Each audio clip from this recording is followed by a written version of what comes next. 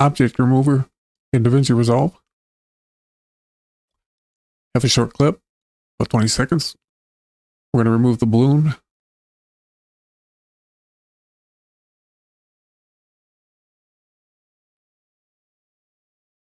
Select the window.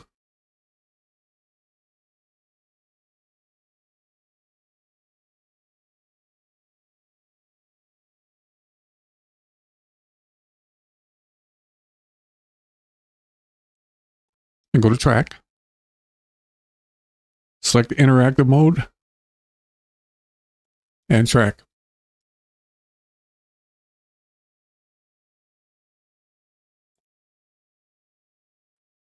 Then go up here, select the search window, type in object remover.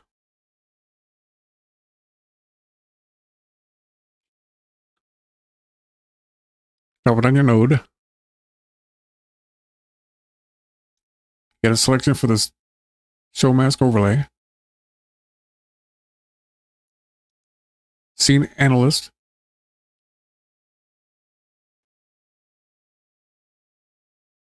You have a few options here, linear or adaptive blend. I always seem to use this one. Build clean plate.